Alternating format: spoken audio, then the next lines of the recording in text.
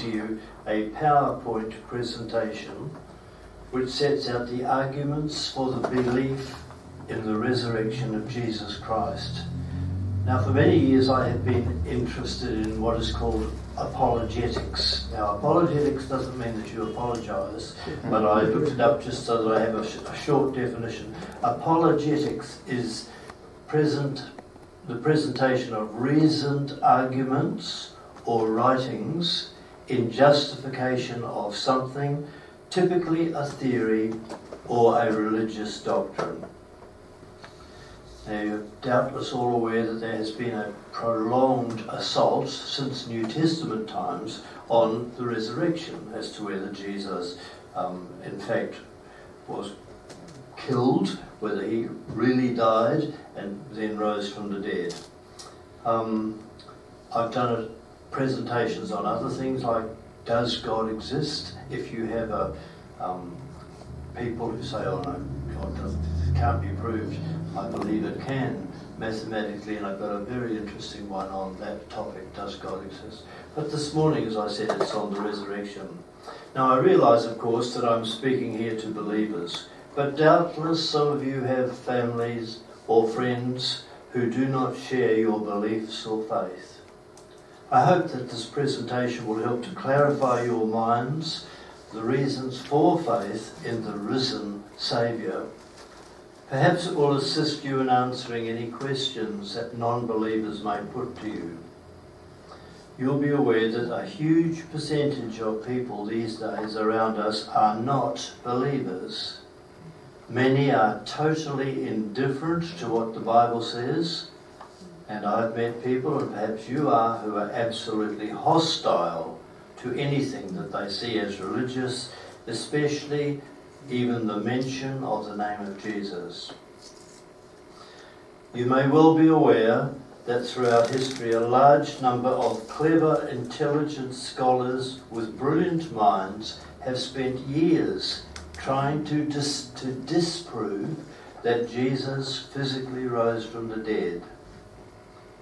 Towards the end of the presentation, I will be considering several of the most famous attempts to disprove the resurrections with results which might surprise you.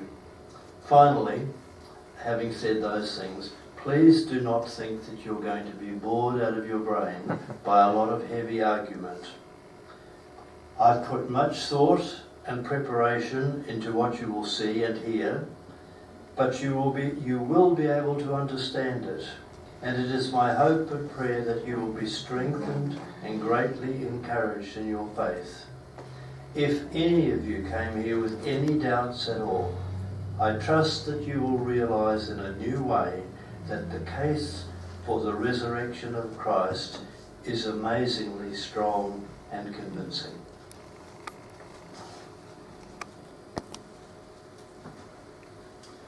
Now, is something else happening? No, you're still on. Okay. Well, I want to begin with two Bible readings. The first is from, will be up on the screen, I understand, from the final chapter of Luke. Luke chapter 24. It's on, appropriately, the resurrection. Very early on Sunday morning, the women went to the grave carrying spices they had prepared. They found the stone rolled away from the entrance to the grave. So they went in, but they did not find the body of the Lord Jesus. They stood there, puzzled about this, when suddenly two men in bright, shining clothes stood by them. Full of fear, the women bowed down to the ground as the men said to them, "Why are you looking among the dead for one who is alive? He is not here. He has been raised. Remember what he said to you while he was in Galilee. The Son of Man must be handed over to sinful men, be nailed to the cross, and rise to life on the third day." Then the women remembered his words, returned from the grave, and told all these things to the 11 disciples and all of the rest. The women were Mary Magdalene, Joanna, Mary the mother of James. They and the other women with them told these things to the apostles. But the apostles thought that what the women said was nonsense, and they didn't believe them. But Peter got up and ran to the grave. He bent down and saw the grave clothes and nothing else. Then he went back home, wondering at what had happened. From the final chapter of Matthew, which gives some other details. After the Sabbath, as Sunday morning was dawning, Mary Magdalene and the other Mary went to look at the grave. Suddenly, there was a strong earthquake. An angel of the Lord came down from heaven, rolled the stone away, and sat on it. His appearance was like lightning, and his clothes were white as snow. The guards were so afraid that they trembled and became like dead men. The angel spoke to the women. "You must not be afraid," he said. "I know you are looking for Jesus who was nailed to the cross. He is not here. He has been raised, just as he said. Come here and see the place where he lay. Quickly now, go and tell his disciples. He has been raised from death, and now he is going to Galilee ahead of you, and there you will see him. Remember what I have told you." So they left the grave in a hurry, afraid and yet filled with joy, and ran to tell his disciples. Suddenly Jesus met them and said, "Peace be with you." They came up to him, took hold of his feet and worshipped him. "Do not be afraid," Jesus said to them. "Go and tell my brothers and go to Galilee, and there they will see me."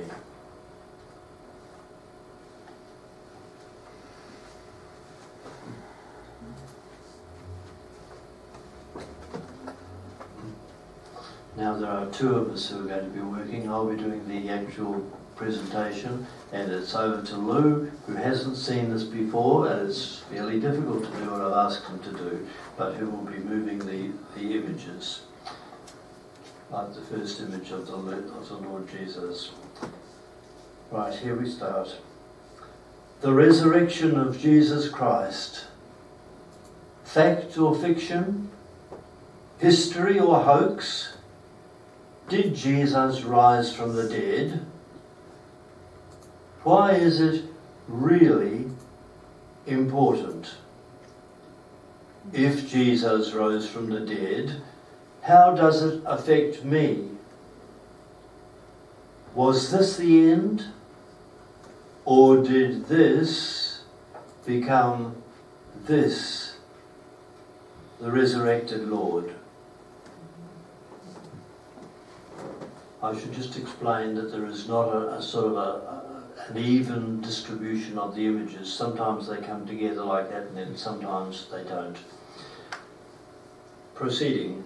When, over 200 years ago, Napoleon was striking fear into the hearts of millions, there was a well-known French bishop known as Charles Maurice de Talleyrand. The bishop was a cripple, but he had a huge impact on his times.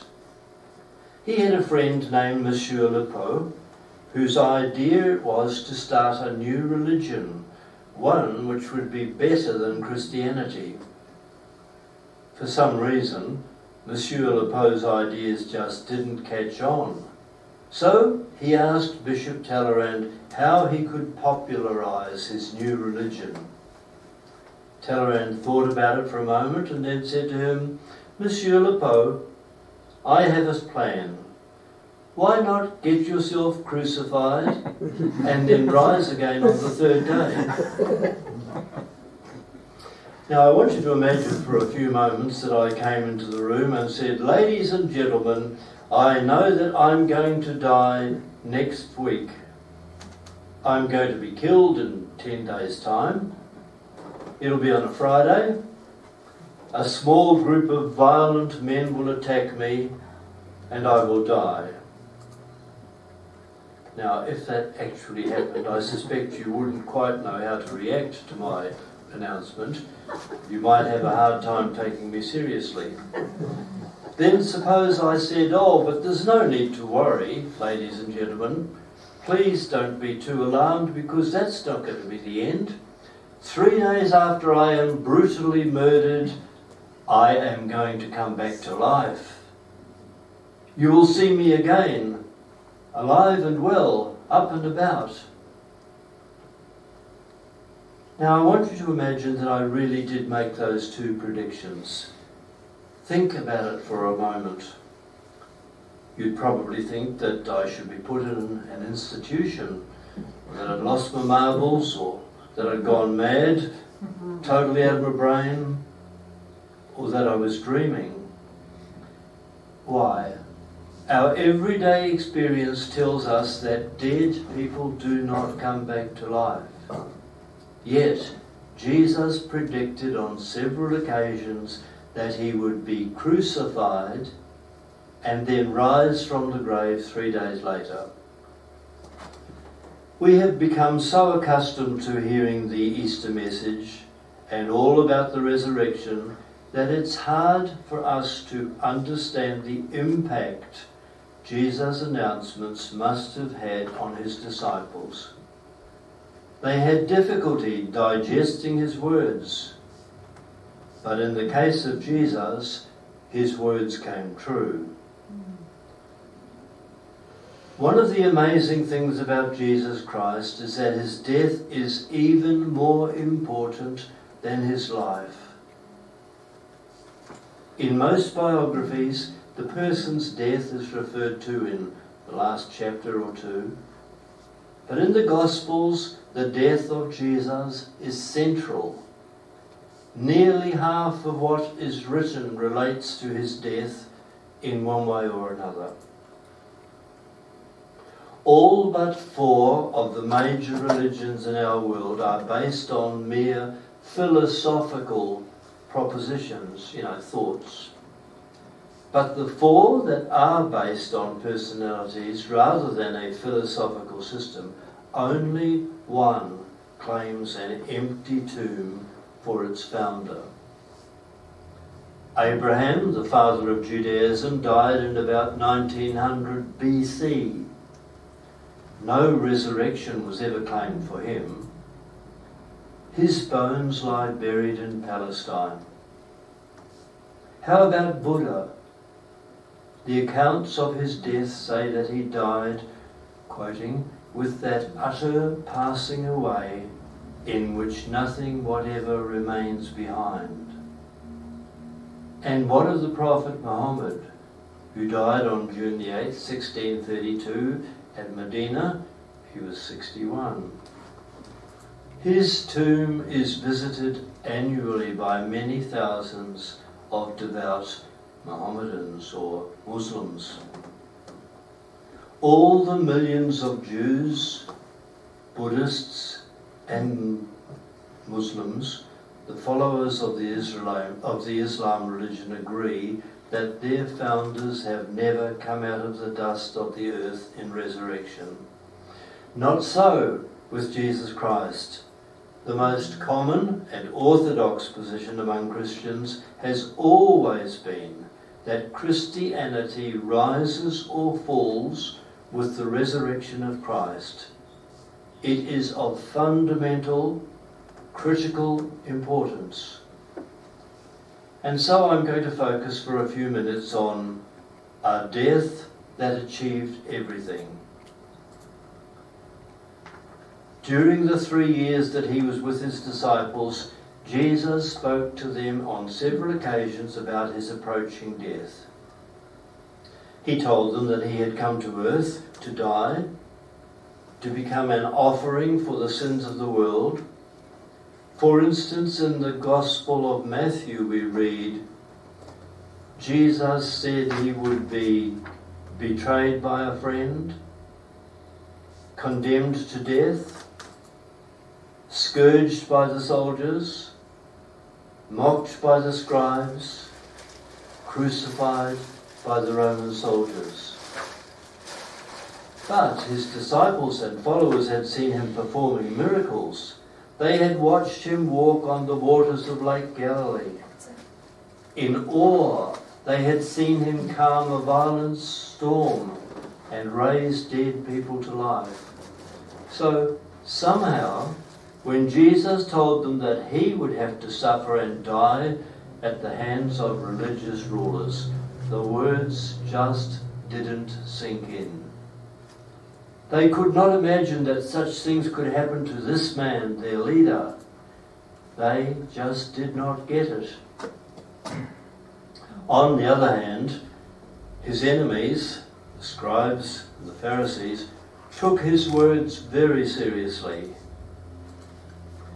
Jesus had denounced their hypocrisy and exposed their sins too often for their comfort, and they wanted him out of the way. They too had seen his miracles and were afraid that his words about rising from the dead might come true. So, as a precautionary measure, just in case, they urged Pilate to place a special seal over the tomb where his body lay, and to set a guard of soldiers outside to make sure the body stayed in the grave. But when Jesus was arrested and taken away that night, his closest followers were totally unprepared. They were frightened. They were disillusioned. They acted like cowards. In fear, they took to their heels and ran away. Only one of them, Peter, was there at the trial before Pilate, and Peter, as you know, strenuously denied that he even knew Jesus. The following day, the day we call Good Friday, some of Jesus' friends were there watching as Jesus had to carry his own cross up Mount Calvary. Helpless, they stood by as the nails were driven into his hands and feet. They saw the horror of that ghastly scene. They heard the crowd jeer and laugh and hurl abuse at him. They stood there, 11 confused, defeated men, frightened, bewildered, humiliated. They stood there too as an unnatural darkness overshadowed the land.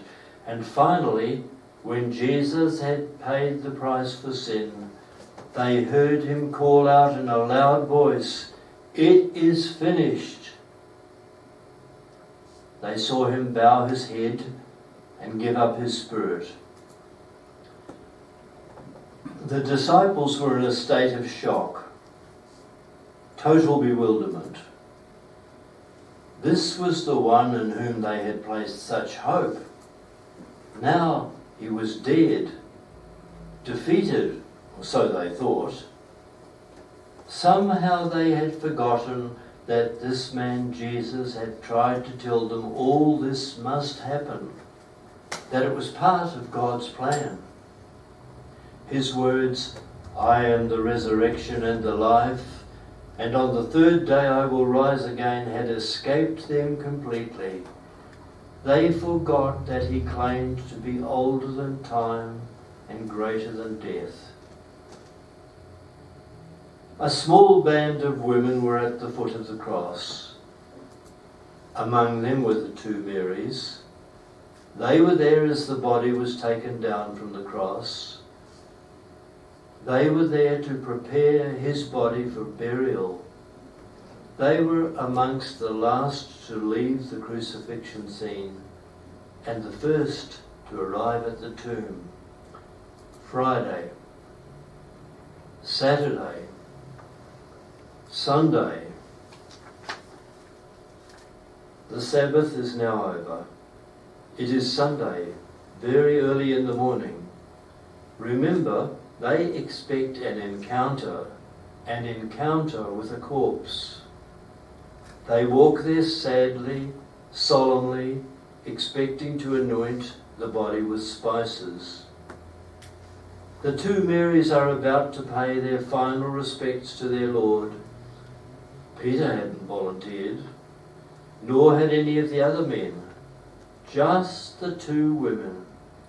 Who will roll away the stone for us? They ask. They think they are there alone, that their journey is unnoticed. But God sees. He watches them walk up the mountain.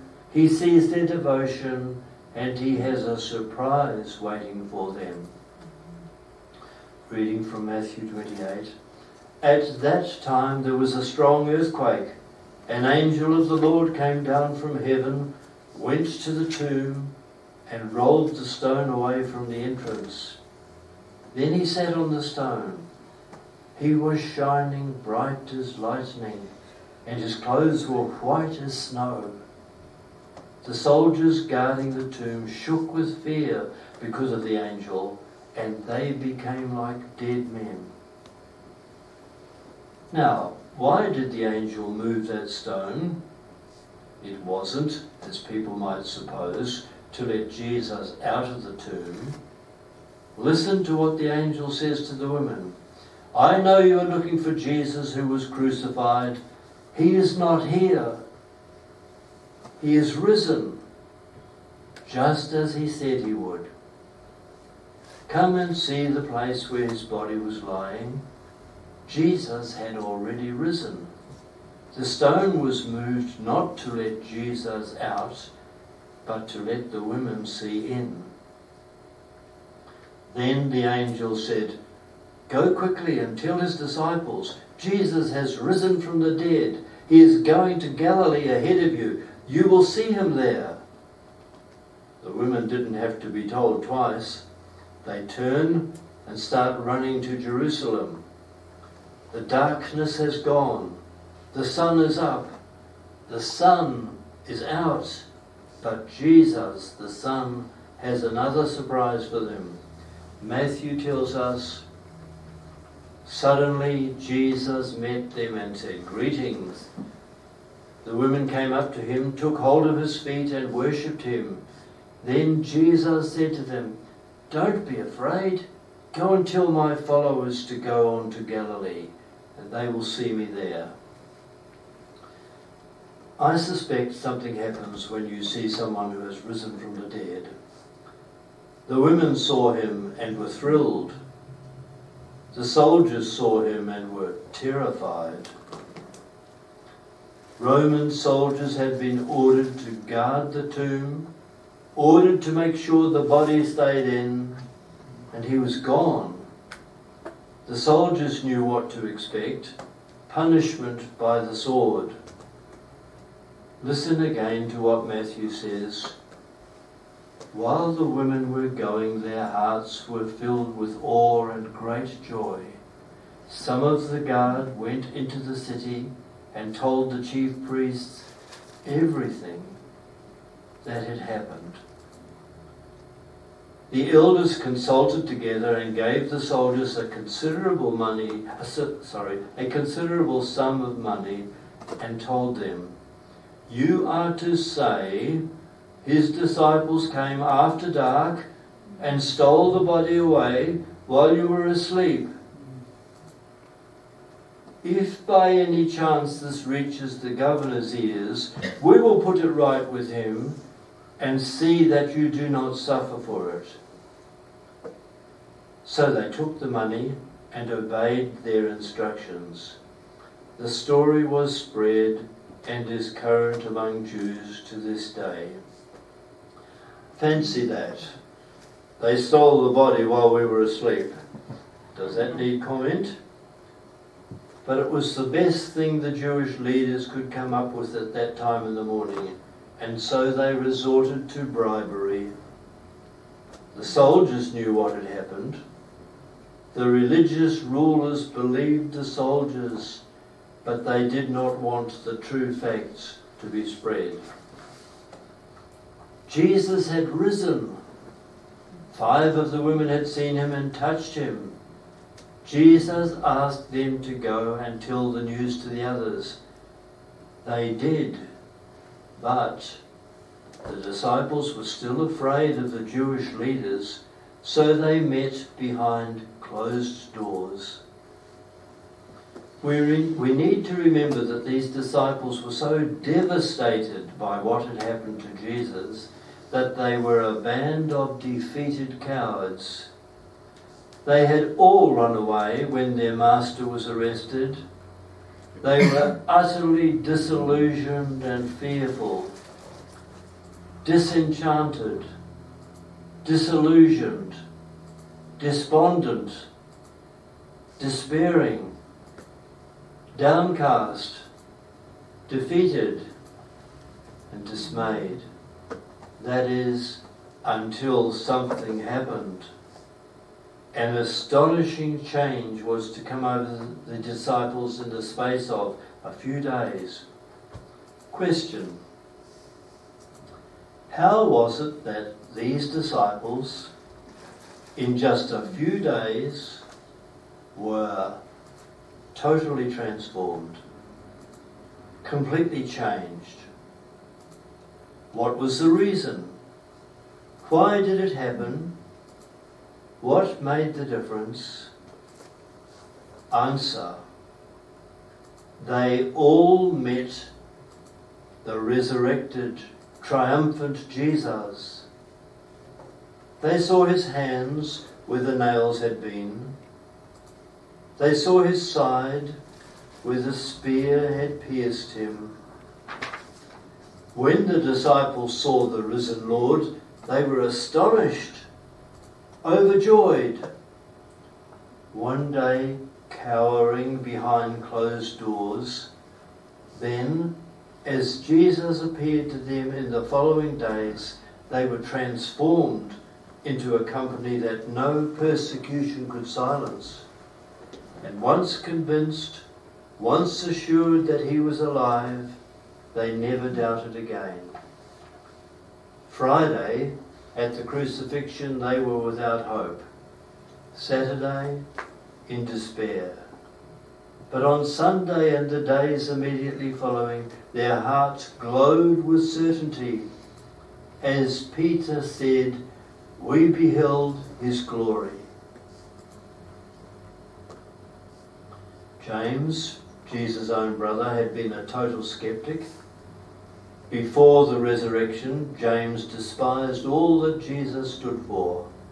Perhaps he thought his brother was blackening their family name. But after James had seen Jesus alive again, he was out preaching with the other disciples that Jesus had risen from the dead. What about Thomas? He saw Jesus. He saw where the spear had wounded Jesus' side and declared, "My Lord and my God." Saul of Tarsus, he had thought that Jesus was a fake or a false Messiah, a blasphemer. His passion was to exterminate these believers. But then, in that famous account, Jesus himself met Saul of Tarsus on the road to Damascus, and the result was overwhelming. The New Testament gives a dozen accounts of Jesus appearing to his followers. As late as the year AD 56, first century, Saul, completely changed and now called Paul, noted that over 500 believers had seen the risen Jesus and that most of them were still alive. An incredible change came over them when they met the living Jesus. They were totally, absolutely transformed. They now had new zeal, a new power. They now knew Jesus was alive. They wanted the world to know. I said earlier that something happens to a man when he witnesses someone who has risen from the death. Something stirs within the soul of a man when he has stood within inches of God. Their message was, He is risen. They could not be silenced. They lived for it. They were prepared to die for it, and most of the original band of disciples did. But the whole of the Roman Empire was unable to shake their testimony or stem the tide of their enthusiasm. As one historian has written, it is a startling discovery to find that 50 years after Jesus died on the gallows of Rome, there was a church reared for his worship in every principle of the Roman Empire. Now, up till now, I have presented the account as it's found in the Bible. You can read it for yourself. Question: is the story reliable? Would the evidence stand in a court of law? Can you and I trust the biblical account? Are we to believe all this or not? And what are the implications for each of us? Now, at this point, I could have gone through the various theories that have been suggested by skeptics to try to prove that the resurrection didn't happen. I could have told you about the kidnap theory, the swoon theory, all that Jesus didn't actually die on the cross, and so on. But instead, I thought it would be far more compelling to have much more authority if I took a different approach. I would like now to tell you briefly about 4 cases of really brilliant people who have studied the evidence closely, meticulously, and have drawn their own conclusions. Allow me to call the first witness to the stand. His name, Professor Thomas Arnold, the celebrated headmaster of Rugby Grammar School in England, a professor of history at Oxford University and author of a famous 3-volume History of Rome. He was devoted to studying historical documents and weighing evidence. He wrote this: "Thousands and tens of thousands of persons have gone through the evidence piece by piece as carefully as any judge summing up on a most important cause. I have done it many times over, not to persuade others, but to satisfy myself. And I know of no one fact in the history of mankind which is proved by better and fuller evidence of every sort." My next witness possessed an exceptionally brilliant mind. Legal scholars still consider his 3-volume work, A Treatise on the Law of Evidence, to be the greatest single authority on evidence in the entire literature of legal procedure. Chief Justice Fuller of the United States Supreme Court said, "He is the highest authority on our courts." Almost single-handed, this man wrote the entire American Constitution. He was also one of the principal founders of the famous Harvard Law School. His name was Simon Greenleaf. Simon Greenleaf. He started out to disprove, I said disprove, the resurrection. He thought it was a myth and it would not stand thorough investigation. This great legal scholar began to study the New Testament documents, which he subjected to rigorous cross-examination. As he did, he changed his mind. He came to an undoubting conviction in their integrity and truth. He wrote, "These are no ordinary claims, but they demand our cordial belief as a matter of vital concern." I'm nearly through. My third witness was an extraordinary man. His name was Lionel LeCoux. Lionel LeCoux. He was undoubtedly one of the greatest lawyers in British history. He was listed in, I've seen it, for 18 years, the Guinness Book of Records as the world's most successful legal, let's do that again. The world's most successful advocate. Why? Because he conducted 245 consecutive murder trials and he gained 245 acquittals. That is staggering. Not one conviction for murder. No other defence lawyer has come close to that record. In addition, he was knighted twice by Queen Elizabeth II, and on 2 other occasions he was decorated by Her Majesty the Queen. He had the distinction of being the only man in history ever to be the ambassador of 2 sovereign nations at the one time.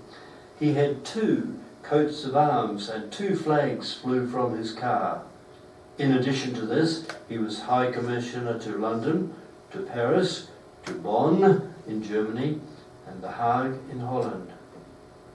He was also the mayor of Georgetown, Guyana, and at one time the head of 4 trade unions. He was wealthy and owned a large string of racehorses. In his spare time, Lionel LeCoux was a newspaper columnist, the author of several books, and a radio journalist. He was quite a man. In spite of his fame, his success, and his wealth, he felt empty inside. The older he got, the more meaningless life appeared. It wasn't till he was 63 years of age that he began to study the Bible. He turned his analytical skills to investigate the claim that Jesus rose from the dead. This was his conclusion. I say unequivocally that the evidence for the resurrection of Jesus Christ is so overwhelming it compels acceptance by proof which leaves absolutely no room for doubt. He found that the message of Jesus, the knowledge that he rose from the dead, satisfied his spiritual hunger and his intellectual questioning. He says, as he followed Jesus, that he found peace. Becoming a Christian made an enormous impact on Lionel LeCoux. He gave up his comfortable and very lucrative law practice to spend the rest of his life travelling the world, spreading the good news that Jesus is alive. I should mention briefly other men like Lee Strobel. I've got about 6 of his books. Lee Strobel, the famous Yale-educated journalist and atheist who planned to shoot down the resurrection accounts. He studied the New Testament with one purpose, to show once and for all that Jesus did not rise from the grave. As he studied, his opinions changed totally and he became a keen Christian. You can put his name in and you can hear him talking, by the way, on the internet. Lee Strobel has written several books about the risen Christ. And there are men like Frank Morrison, author of a famous book, Who Moved the Stone? This book influenced many and topped the bestsellers list. He too started off skeptical, totally skeptical, thinking the resurrection of Jesus was what he called a fairy tale. Careful investigation of the biblical story resulted in a total about-face for him. He started off to shoot down the story and read and ended up writing quite another book, Who Moved the Stone, which became a bestseller. Well, who did move the stone? The soldiers guarding the tomb knew. Jesus had risen from the dead. He was alive again. Look in the tomb. He's gone. He is risen. Christ is alive forevermore. Jesus said, I have power to lay my life down and to take it up again. He did. Jesus said, I will come again. He will. Have you responded to him?